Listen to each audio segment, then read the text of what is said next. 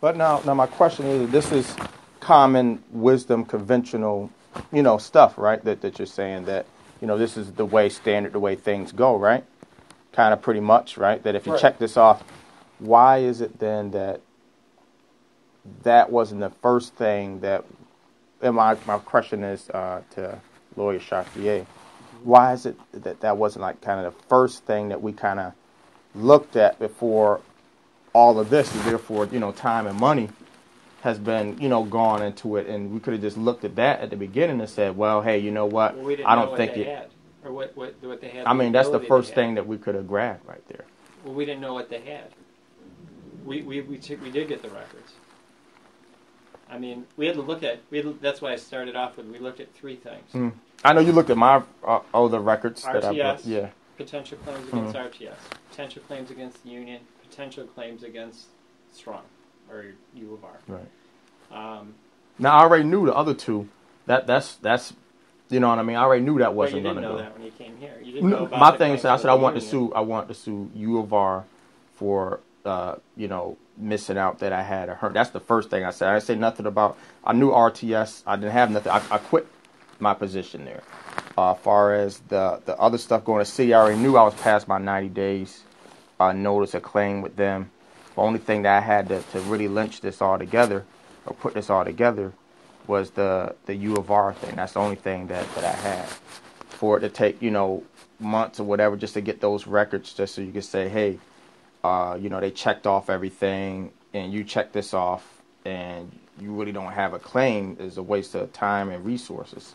Well, there's no way for us to know that before we look. There's no way for me to tell you when you come in here without us doing that investigation. We can't have this meeting. Right.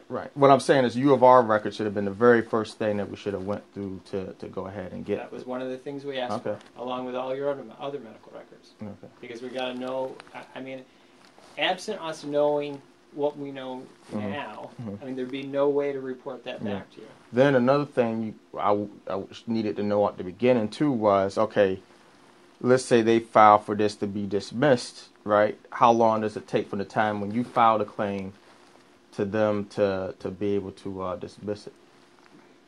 Not very long.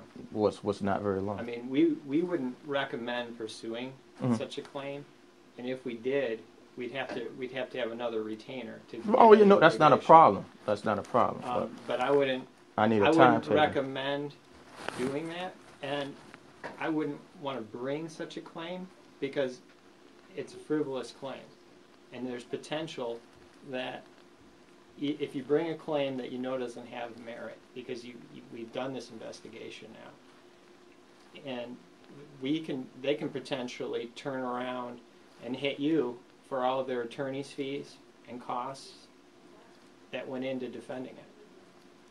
Yeah, okay, but how long would it take? See, these are the things. These are the important questions. It could happen within, as soon as it's filed and it's served, it could happen within a couple of weeks. They could have a motion to dismiss out there, and then it would be a question of how quickly they get in before the court to get it dismissed.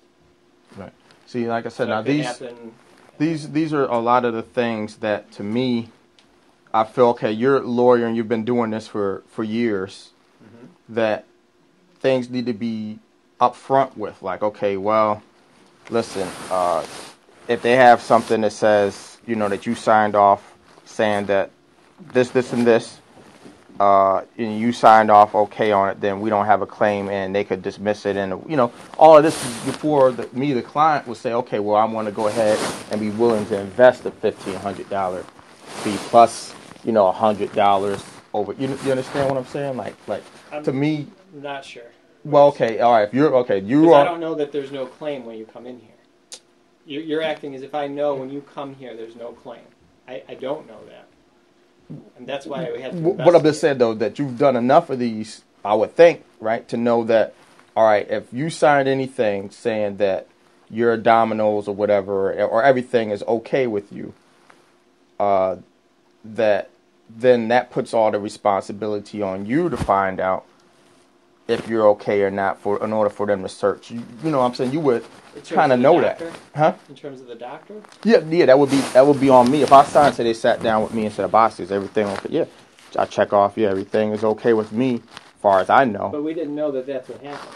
I mean, you couldn't tell me what records they have.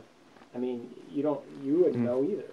There's no way for us to know that. We didn't know that they did that checklist with you, that you did the checklist until we got the records.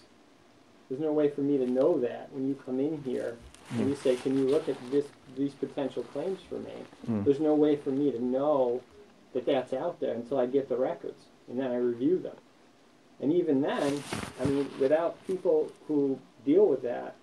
Because, I mean, I talked with a couple of lawyers right before you guys, and some of them said, you know, like even a lawyer was close to me that did a defense for me and stuff, he said, I'm not going to lie to you. I'm not going to put up this case because, to me, off the month, you know, really just for what you're saying, it doesn't sound like you really have a case.